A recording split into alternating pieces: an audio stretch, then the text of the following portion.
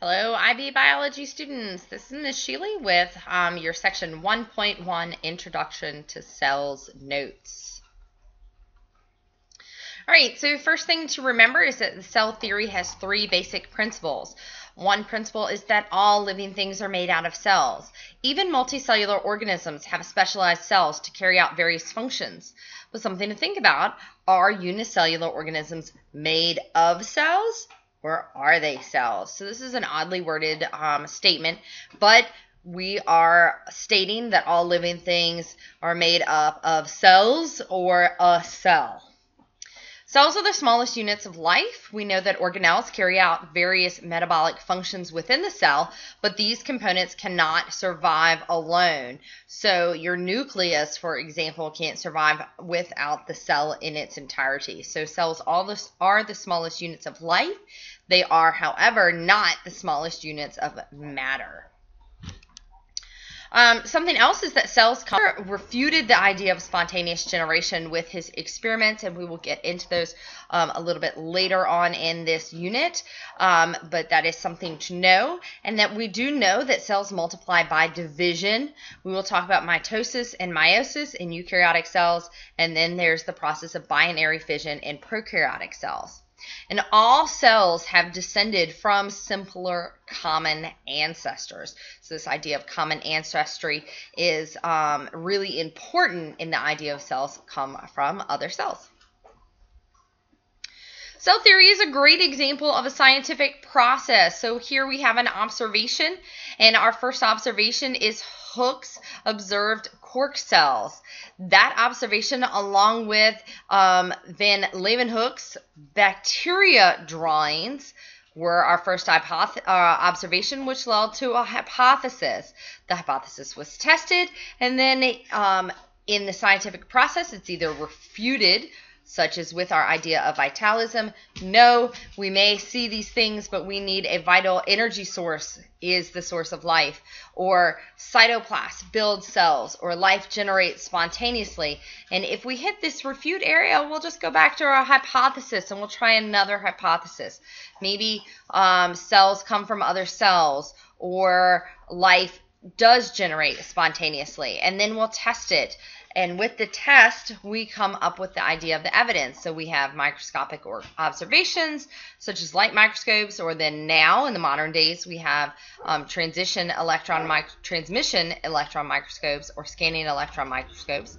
We can culture organisms. We can look at previous experiments, such as Louis Pasteur's or Remarque's discovery of cell division. And if we don't get this refuted, we can corroborate our hypothesis, and living things are made of cells, or cells are the smallest units of life, or cells come only from other cells. And then even if we get to this corroborate area, we're going to keep repeating and repeating and repeating, and then maybe it will become a theory. So it's not that a hypothesis can turn into a theory, but our idea from our observation can become a theory if we get enough information. All right, so a piece of evidence for this cell theory, all living things are made of cells. We have two scientists who were around about the same time that really led to this idea of all living things are made of cells. So we have Robert Hooke, who was a pioneering microscopist. He was an optics enthusiast, and he was the coiner of the term cell, following his drawings of cork sections under a microscope. And here is an image of Hooke's drawing of the cork cells.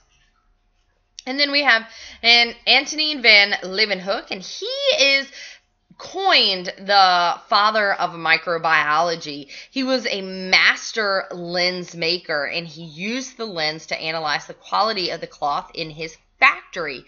He discovered these things that he named animalcules in water, and he wrote his findings to the Royal Society, and he eventually became known as the discoverer of cells. So Leeuwenhoek is the discoverer of cells, but Robert Hooke is the namer of cells. So we can see here drawings by Van Leeuwenhoek, and a picture of lovely Hooke and Van Leeuwenhoek.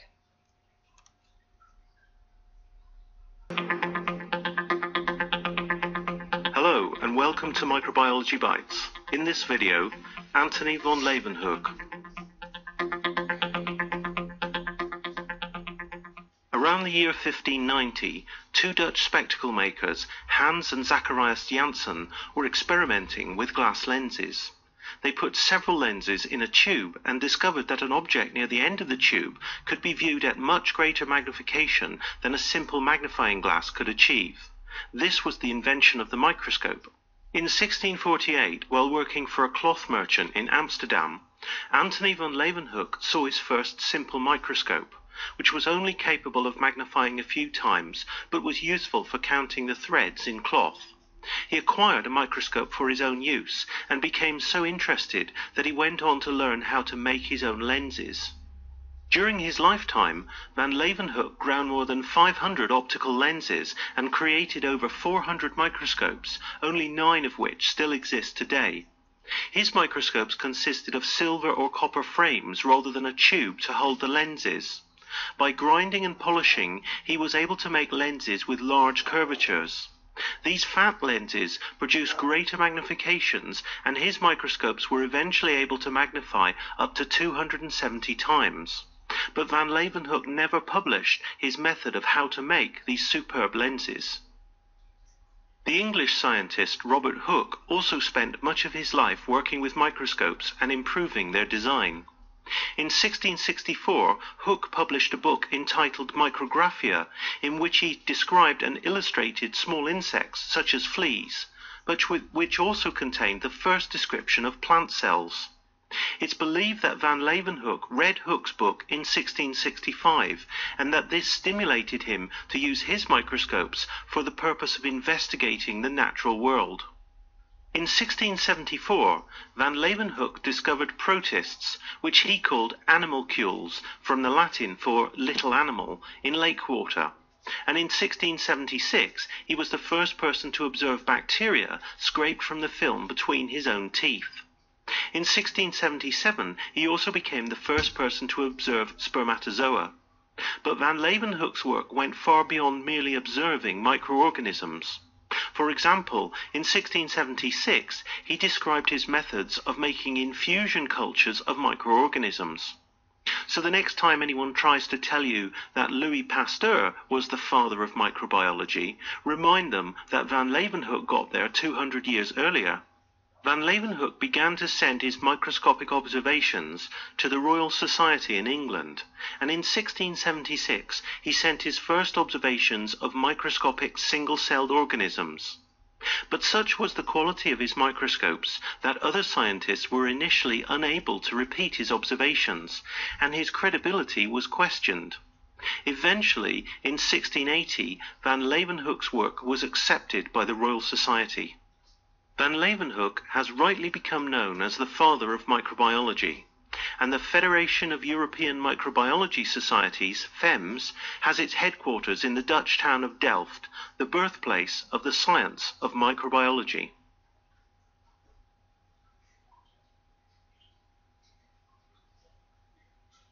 All right, what a great little video. All right, cells vary in shape but share several common features. One feature is that every living cell is surrounded by a cell membrane, which separates the cell from the contents of the outside world, and here is just a cell membrane.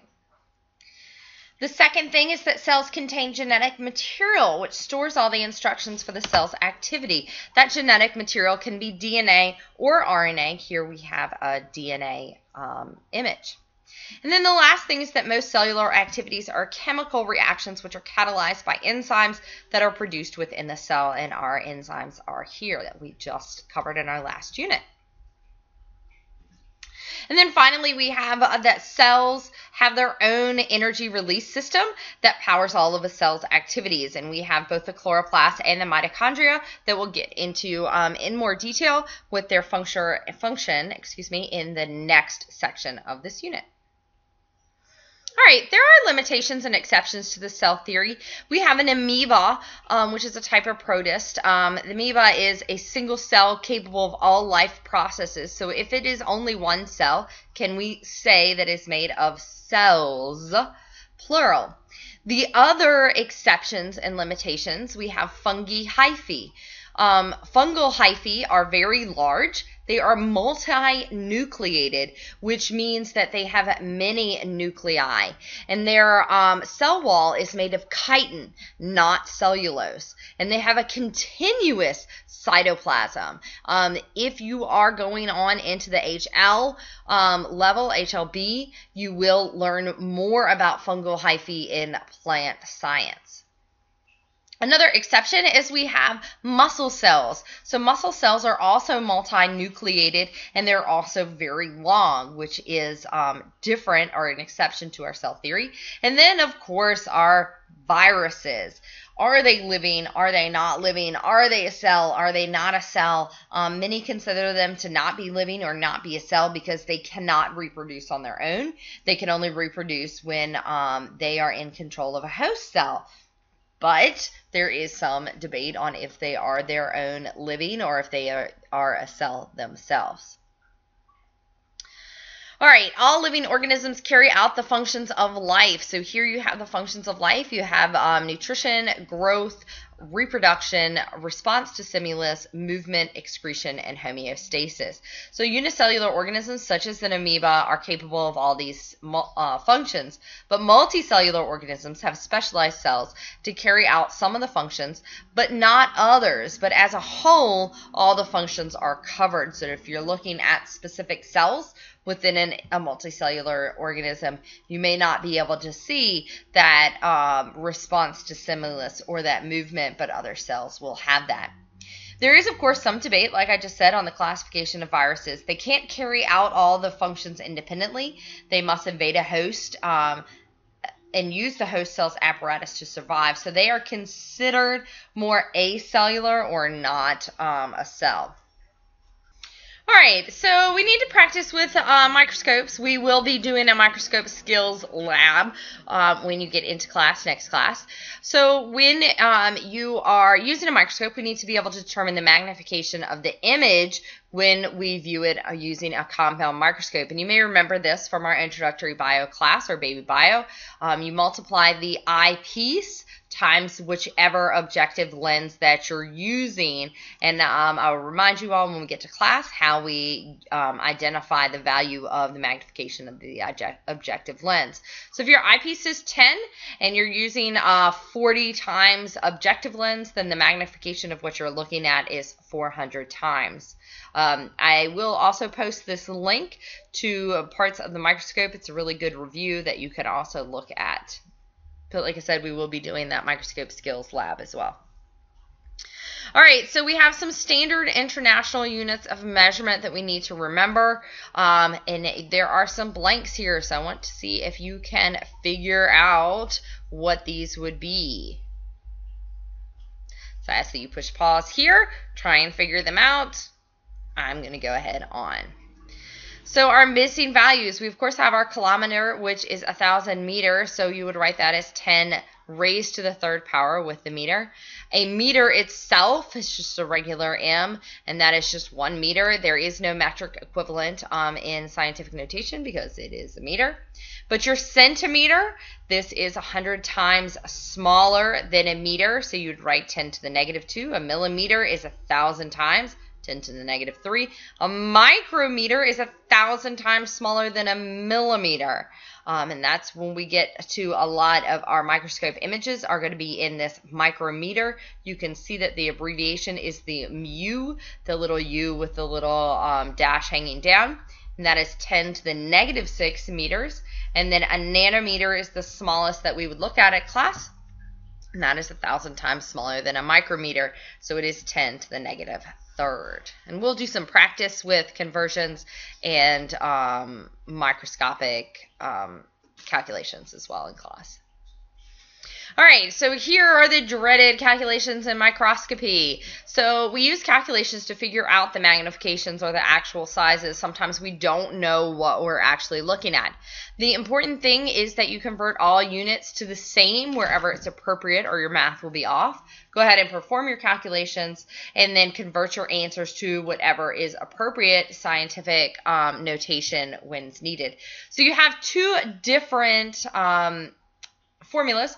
One for magnification, and with magnification, we're going to take the measured length divided by the scale bar label. So a lot of times in an image, you'll have this little bar here, and you'll have a number saying that, for example, this bar is 2 micrometers long. So then you'll take a ruler and you will measure the length of the bar. And when you measure the length of the bar, you get 30 millimeters or 3 centimeters.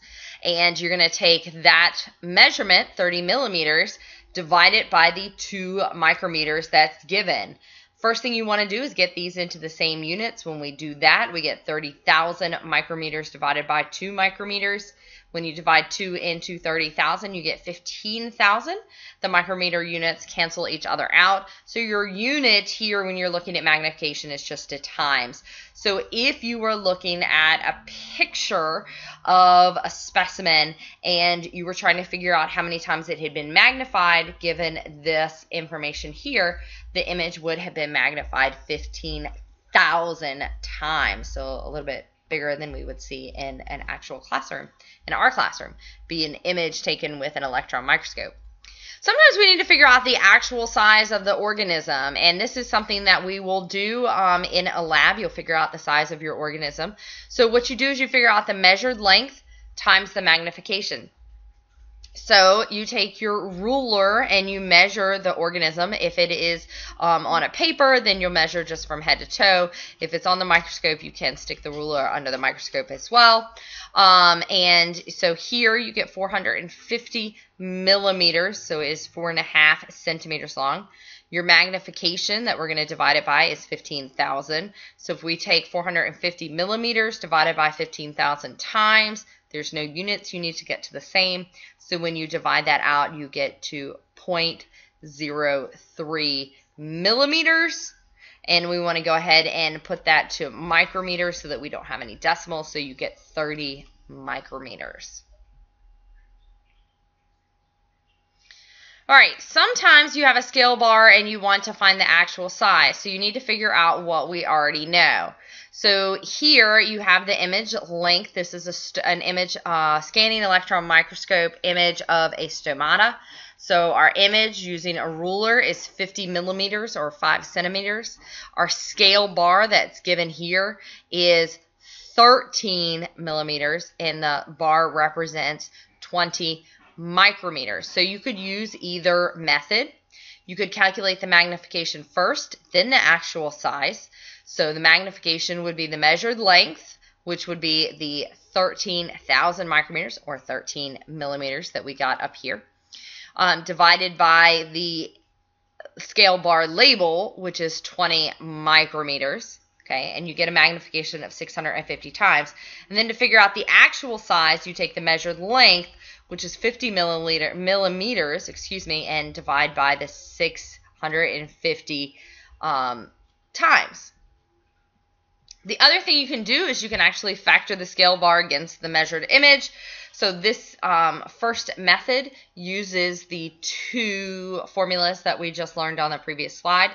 So you could also take the image length divided by the scale bar image and then times the scale. So you take the image length, which is 50 millimeters, divided by how much you measured the image. So these are the 2 measurements that you have, the 50 and the 13, and then you multiply it times whatever number is given. Either way, it's whatever method makes you happy, but you should get the exact same answer, which is 76.9 micrometers, so pretty small. Kind of interesting in that all that's listed here, a molecule, a virus, a bacteria, an animal cell, a plant cell, they all fit within one plant cell. So if you're looking at a scale image, plant cell is much, much bigger than an animal cell, than a nucleus, than a membrane thickness, and all of that. So just kind of putting it into perspective. There is this magnification off cells alive.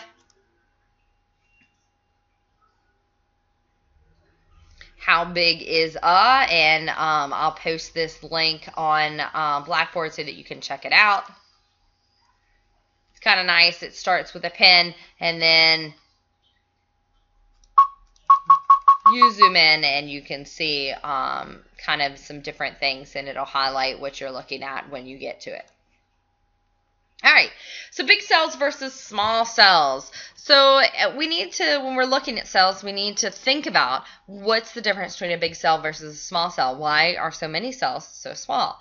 So the first thing you want to look at is when you're looking at a small cell versus a big cell is how many units of membrane are there per unit volume. So we look at the volume.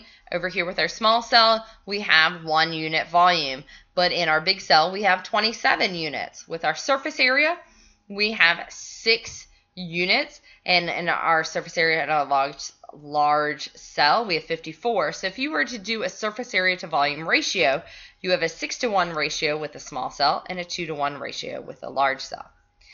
It's really important to remember that the plasma membrane, which would be the cube part itself, is responsible for the import-export in the cell, and metabolic reactions occur on these membranes. So if you have a larger surface to volume ratio, then the cell can act more efficiently. So a larger ratio would mean more distance between the two numbers. So a larger ratio means a smaller cell.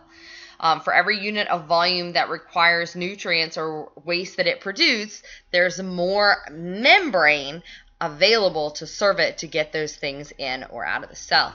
We'll do a lab with this next week. So how else is a large surface area to volume ratio a benefit? So the first thing that we want to remember is the diffusion path. Look at the amount of distance from the nucleus here in this little cell to outside of the cell, and then here in this much bigger cell to outside of the cell. So in a smaller cell, the diffusion pathway is shorter, so it's much more efficient. Those molecules don't have to travel as far to get into the cell or to get out of the cell, so it takes less time and would take less energy if active transport is required. Also, concentration gradients are easier to generate, which makes diffusion more efficient. So it'll take less solute to make a 10% solution in a 100 milliliter beaker than it would in a 10 liter bucket. So when we get to diffusion, these two things might make a little bit more sense. But like I said in the previous slide, we will be doing a lab when we look at this as well. So, but the thing is, though, a large surface area to volume ratio, it's not always a good thing. There are some small warm-blooded mammals and that lose heat very quickly because they have a large surface area to volume ratio. And because of this, they need to eat almost constantly. A great example of this is a shrew.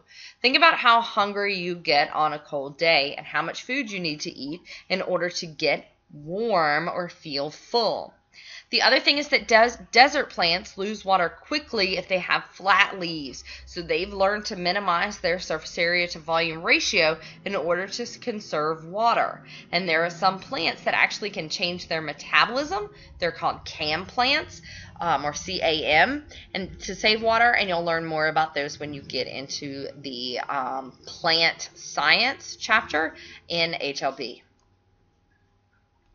All right, so how do organisms maximize the surface area to volume ratio? Well, as an organism grows, the cells divide. So 2 small cells are more efficient than 1 large cell.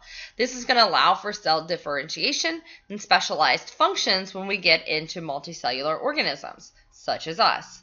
Cells, there are a lot of cells that also compartmentalize. They use membranes to carry out metabolic processes, and in eukaryotes, these things are called organelles. So these membranes that carry out specific processes are called organelles.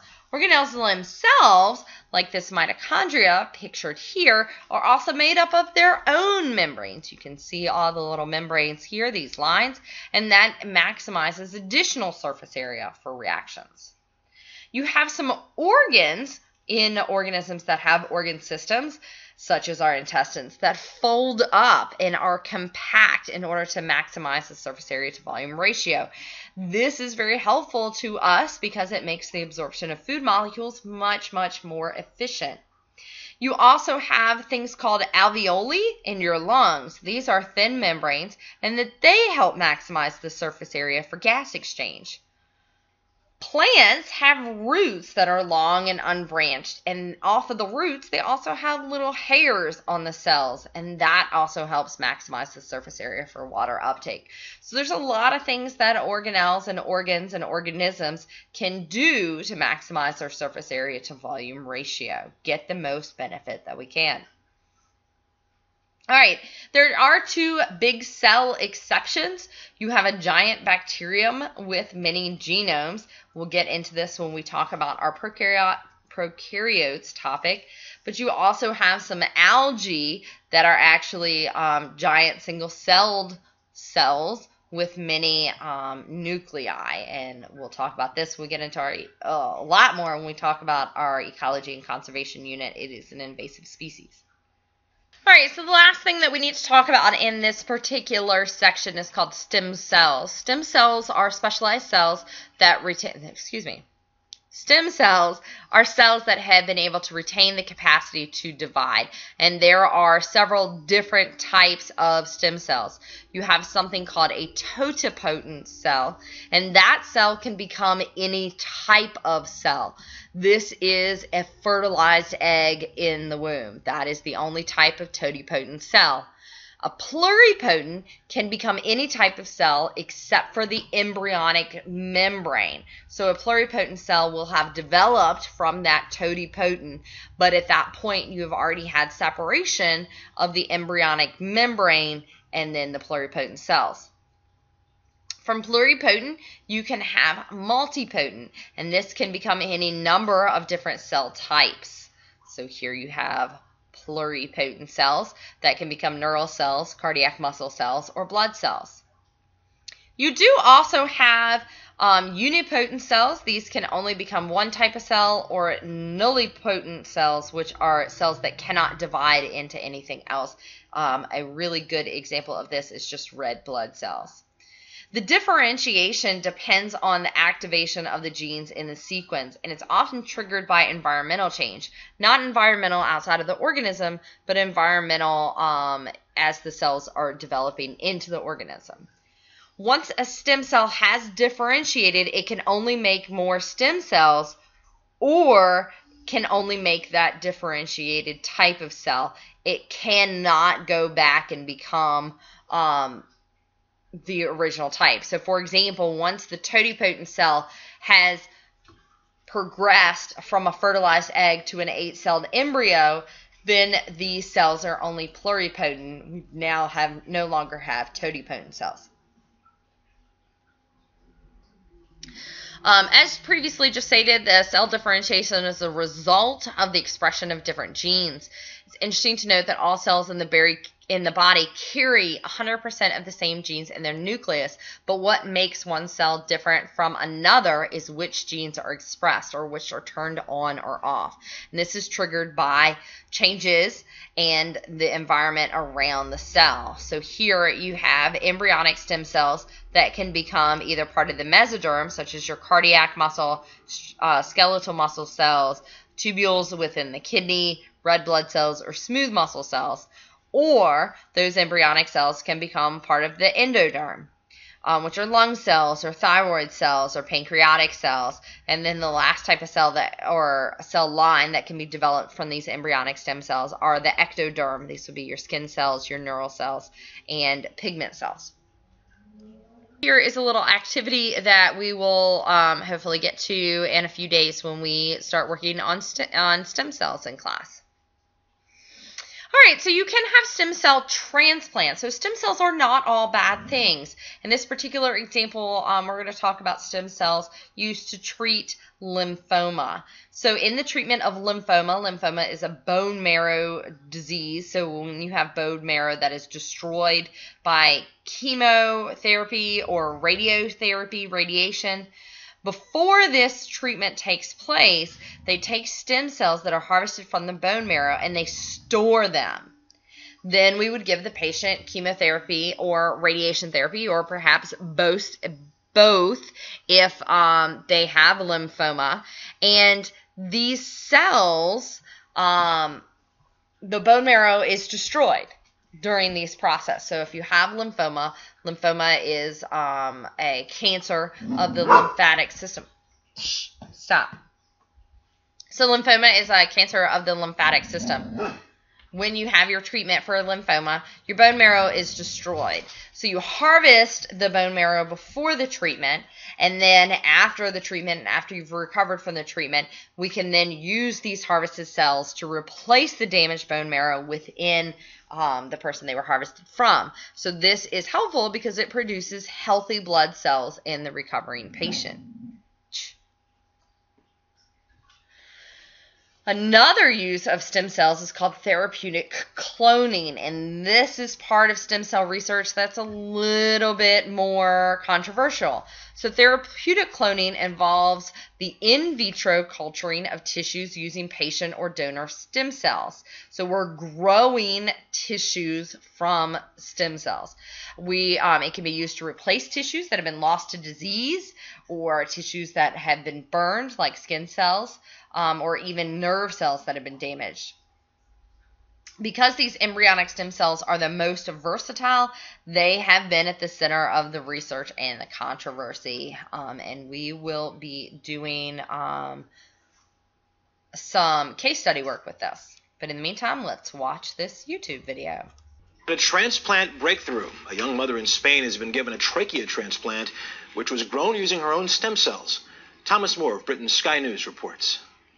Just a few weeks after her pioneering operation, and Claudia Castillo is able to breathe normally once more. The new airway that surgeons transplanted into her lungs is working well, and because it was built in a lab using her own stem cells, it won't be rejected by her body.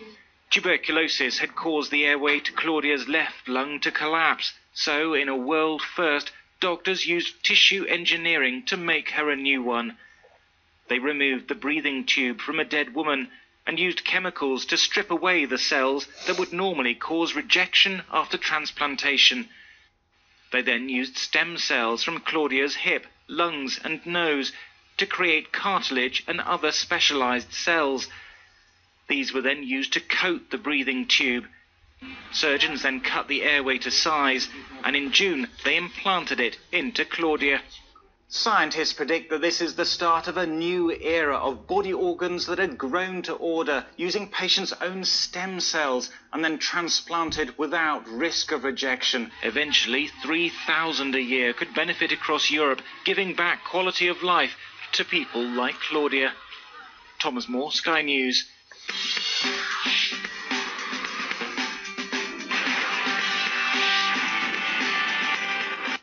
All right. Okay. So as you can see, there are different ways that we can harvest stem cells. So embryonic stem cell culture themselves, you would need a newly fertilized cell. You take that inner mass from the blastocyst and then you culture that in a petri dish, and we get undifferentiated embryonic stem cells. So this is embryonic stem cells, which are very controversial. iPS stem cells are becoming more popular, and they may reduce the need for embryonic stem cells. iPS stands for induced pluripotent. This is getting differentiated cells and reprogramming them to return to a stem cell-like state. So here in this case, we have a mouse with sickle cell anemia. We're going to collect his skin cells, and then we're going to reprogram them. We get genetically identical iPS, or induced pluripotent cells. We're going to correct the mutation and then grow those corrected mutation cells. We now have differentiated cells grown into blood stem cells, and then we'll transplant it in. And now our mouse does not have sickle cell anemia. He is a recovered mouse. So kind of complicated, but there's a lot of things going on. And as you can see from the video with Claudia, stem cell research does not always involve embryonic stem cells as shown here. All right, so that is the end of today's notes. I did find this funny little cartoon where a young gentleman is talking to his advisor. Do I have to declare a major? Can't I just be a stem cell? Anyway, I hope you enjoyed these notes, and I look forward to discussing them with you in class.